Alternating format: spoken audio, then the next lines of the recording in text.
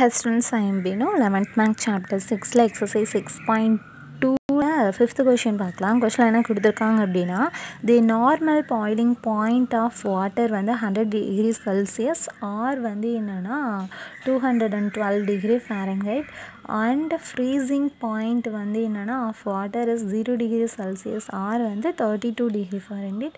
Find the linear relationship between C and F.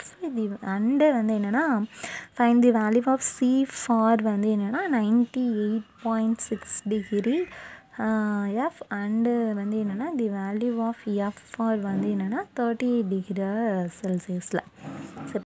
என்னங்க அப்படின்னா ஒரு வாட்டர் வந்து நார்மலாக வந்து பாயில் ஆகிறதுக்கு அது எவ்வளோ டிகிரிஸ் எடுத்துக்கிறோம் அப்படின்னு பார்த்தோன்னா செல்சியஸில் சொல்லும்போது 100 டிகிரியாகவும் ஃபahrenheitல சொல்லும்போது 212ஆகவும் நம்ம எடுத்துக்குமா. அதே ஃப்ரீசிங் ஆகும்போது என்ன பண்ணோம் அப்படின்னா 0 டிகிரியும் 32 டிகிரியும் எடுத்துப்போம். அப்படி இருந்துச்சுன்னா இது ரெண்டுக்கும் இருக்கக்கூடிய ரிலேஷன் என்ன அப்படிங்கிறத கண்டுபிடிக்க சொல்லியிருக்காங்க.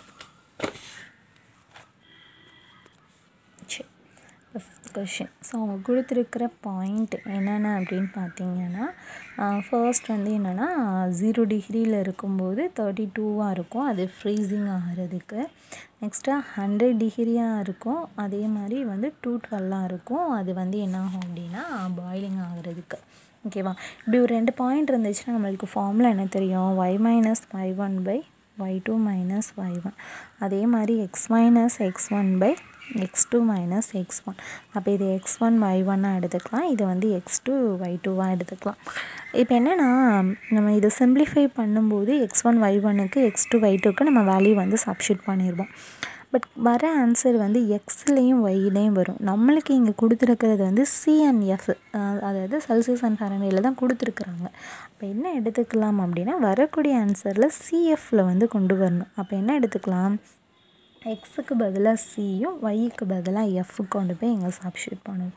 அப்போ என்ன கிடைக்கும், எஃப் மைனஸ் 32 பை 212 மைனஸ் வந்து 32. அதே மாதிரி C minus 0 by 100 minus 0. So அப்போ என்ன இருக்கும், எஃப் மைனஸ் 32 பை 212லேருந்து இதை சப்ராக்ட் பண்ணோம்னா என்ன கிடைக்கும், 180. அதே மாதிரி சி பை 100. இப்போ கிராஸ் மல்டிப்ளை பண்ணிப்போமா. இப்போ பண்ணால் என்ன கிடைக்கும், 100 into F minus 32 is equal to 180 C. இப்போ இதை என்ன பண்ணிக்கலாம், உள்ளே கொண்டு போய்க்கலாமா. அப்போ 100 F minus 3200 is equal to 180 C. இப்போ சி இந்த சைட் கொண்டு வந்துட்டு இதை இந்த சைட் கொண்டு போய்க்கலாமா. இல்லை, இதில் வந்து எஃப் ஃபஸ்ட்டு சி வேல்யூ கண்டுபிடிப்போம், எஃப் வேல்யூ வந்து கண்டுபிடிப்போம். ரீசன் நம்மளுக்கு வந்து என்ன சொல்லியிருந்தாங்க அப்படின்னு பார்த்தீங்கன்னா சி இருக்கும்போது என்ன இருக்கும், எஃப்ஆ இருக்கும்போது என்ன இருக்கும் அப்படின்னு சொல்லிட்டுலாம் கொஷின் கேட்டிருக்கிறாங்க. அப்போ இதில் சி மட்டும் வேணும்னு என்ன பண்ணிக்கலாம், 100 F by 180 minus 3200 by 180 is equal to C. இப்போ என்ன ஆகும், 0 0 கேன்சல், 0 0 கேன்சல். அப்போ 5 2s are 9 2s are 9 2s are 1 2 is 2, 6 2s are 12, 0. அவ்வளோதான். அப்போ என்ன வரும், 5f பை அப்போ என்ன 160 பை 9 இஸ் ஈக்குவல் டு சின்னு எழுதிக்கலாமா இந்த டேர்மா. இப்போ நெக்ஸ்ட் என்ன பண்ணிக்கலாம் அப்படின்னு பார்த்தீங்கன்னா இதில் வந்து எஃப் கண்டுபிடிக்கலாம்.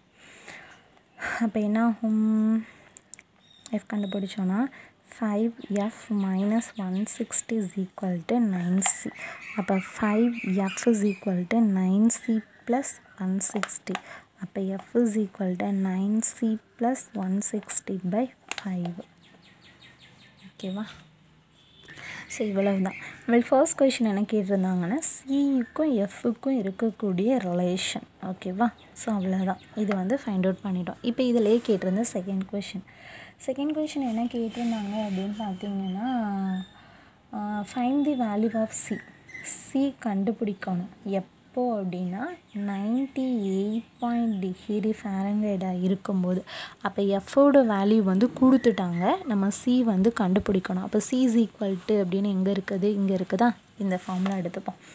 அப்போ C is equal to 5 into F. அப்போ 98.6 மைனஸ் 160/9.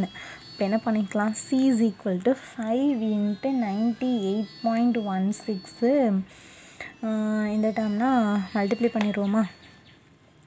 இப்போ என்ன வரும், 98.5, 6 5s 30, 8 5s 40, 43, ரிமைனிங் 4, 9 5s 45, 49. அப்போ என்ன கிடைக்கும், 493 மைனஸ் 160/9. அப்போ இது கூட இது பண்ணோன்னா 333. இப்போ இதோட வேல்யூ என்ன கிடைக்குது, 333/9. இப்போ கேன்சல் பண்ணலாமா, 3 3s 9, 1 3 1 3 1 3. அப்போ 1 3 is 3, 9 3s 3 3s 9, ரிமைனிங் 2. என்ன வரும், 7 3s 21. அப்போ சி வேல்யூ என்னது, 37. ஓகே. இப்போ இதே இதில் வந்து என்ன பண்ணியிருக்காங்கன்னா, ரெண்டாவது ஒரு கொஷின் கேட்டிருக்காங்க.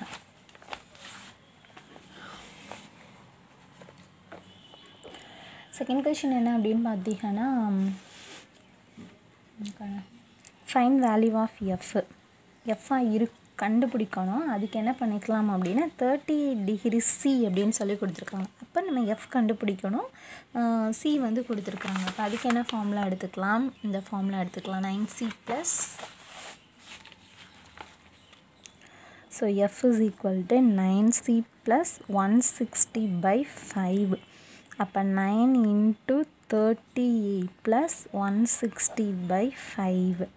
ஓகேவா. இப்போ 38ஐயும் 9ஐயும் மல்டிப்ளை பண்ணிக்கலாம். 38 9 பண்ணோன்னா 8 9s 72வா, 9 3s 27, 27 20 29 30 31 32 33 34. ஓகேவா. இப்போ என்ன கிடைக்கும், 34. அப்போது 342 ப்ளஸ் 160/5. ఇక్కడ 160னா 2 10 4 5. அப்போ என்ன வரும், 502/5. இப்போ இதை சிம்ப்ளிஃபை பண்ணோன்னா 1 5 is 5, 0 ஆகிடும். 2வை நம்மளால் பண்ண முடியாது, ஸோ 0 போட்டு நான் பாயிண்ட் வச்சு ஒரு 0 சேர்த்துக்கிறேன். அப்போ என்ன வரும், 4 5s 20 கிடைக்குமா. அப்போ 100.4. அப்போ நம்மளுக்கு என்ன கேட்டிருந்தாங்க, எஃப் தான் கேட்டிருந்தாங்க.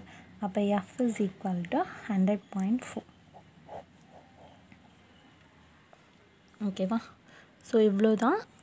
ஃபர்ஸ்ட் ரிலேஷன் கேட்டிருந்தாங்க, அடுத்து சி வேல்யூ வந்து ஃபைண்ட் அவுட் பண்ண சொல்லி கேட்டிருந்தாங்க, அடுத்து எஃப் வேல்யூ வந்து ஃபைண்ட் அவுட் பண்ண சொல்லி கேட்டிருந்தாங்க. So okay. ஸோ அவ்வளோதான் இந்த கொஷின். தேங்க்யூ.